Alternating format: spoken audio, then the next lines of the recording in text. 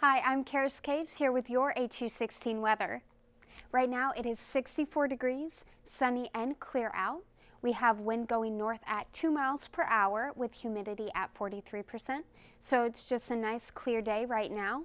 Pretty cool temperatures. The next 12 hours we can see that we're going to dip below 60 degrees at around 6 p.m. and we're going to stay in the 50s till around 11 p.m. tonight.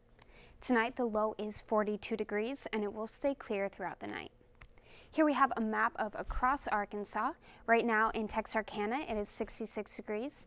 Fayetteville is 60 degrees, Little Rock at 64 degrees, and Little Rock is partly cloudy right now. Jonesboro and Monticello at 62 degrees and 63 degrees.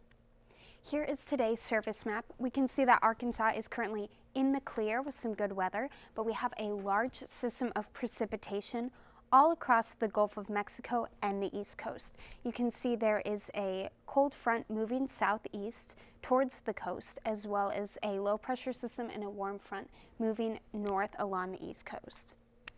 Here we have Friday's surface map, and you can see the western portion of Arkansas is expected to have some precipitation with that big system going through our state and up into the Midwest. Our 5-day forecast shows a high of 67 on Thursday with sunny temperatures. Friday is also sunny with a high of 72 and a low of 49. Saturday we have a 30% chance of storms for your homecoming weekend, so fingers crossed, hopefully we won't have to experience any storms during the game. Sunday also has a 30% chance of storms with a high of 75, and Monday has a 70% chance of storms with a high of 71 and a low of 46. Thank you so much. I'm Karis Caves with your HU16 weather.